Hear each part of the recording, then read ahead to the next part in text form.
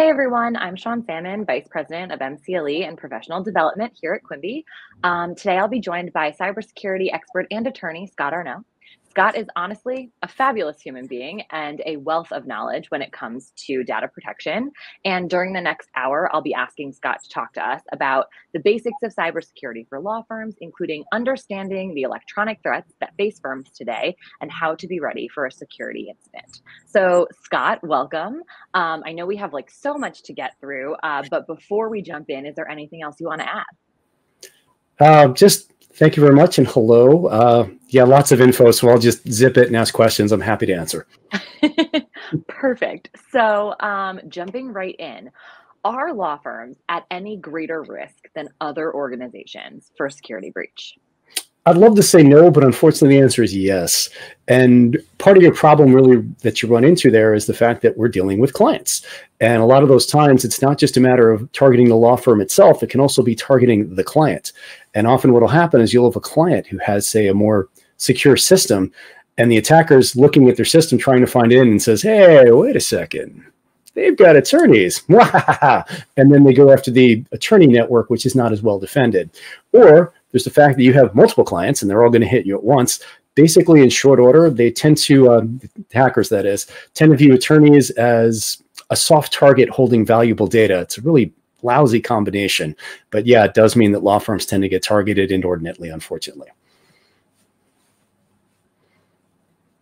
Got it. And so, I mean, when you're helping firms, right? Or if you are a firm, like where do you start? I mean, I'm sure it's, good to understand a few tech basics, but like walk us through how you start this. Well, usually, I mean, it depends on what sort of, where they need me. It's like, has something just happened? Are we reacting to that? If I'm walking people through understanding this stuff, I do start off with the basics. I mean, as simple as what is binary data? Now, binary code is what's referred to as basically the most basic sense of data. That's ones and zeros. We've all seen this, but what is it? In effect, it's how this stuff is stored. It's a positive or negative, like on or off, or if it's magnetically polarized, positive or negative. And the whole idea there is using those units, that's how everything breaks down. I mean, this recording we're watching, it breaks down to binary code. Every program you use, anything you store, anything, binary code.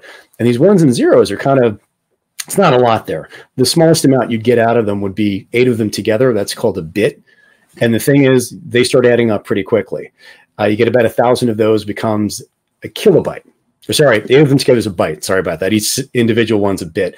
About 1,000 of those is a kilobyte, 1,000 of those is a megabyte, 1,000 of those is a gigabyte, then a terabyte.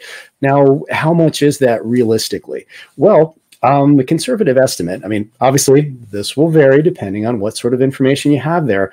Would it be something like a 4K movie? Obviously, that's going to take up a lot more room than the same movie in standard definition, something like that. But sort of a conservative estimate, let's say you're talking about just text. 1 gigabyte is about 75,000 pages of text. So, for example, I have here a handy stick drive. This little guy can hold about 19 million pages of text, just this. And if you're talking about a typical drive on a computer, terabyte, 2 terabytes, that's 75, 150 million pages of data.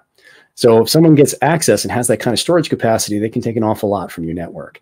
And of course, moving beyond that, then it becomes, well, how does this all work with the networks? You hear those numbers like gigabytes and terabytes, and they're talking about storage or memory on a computer. Well, what are those? Storage is where you're actually holding on to things that are still there when you turn it off, sort of like a filing cabinet. Memory is what's actually up and running. That's how you can run what's happening on the computer instantaneously. I like to think of it as a desk you're working on, and at the end of the day, anything left in the desk disappears. So if you save it and put it into storage and it winds up in a filing cabinet, it's still there in the morning, you can call it back up. Now, storage comes in a few different flavors. Typically, it's magnetic, optical, or what's called flash or SSD, including that little stick drive I was just holding up. Magnetic basically is magnetic polarization, positive or negative for the ones or zeros. Optical is small depressions on a little disc that get read with a laser. Think of like a CD or DVD. Magnetic drives are like older computer drives. They look like a stack of silvery pancakes, a little spindle reading them, kind of. And flash or SSD, modern drives have those. They don't have moving parts, but the same thing. You're still storing ones and zeros. Stick drives will have that. They tend to be good. They have other issues. Like one of the funky things with those is if you store something 8 times, it will store in 8 different places in the drive, so it doesn't wear part of the drive out.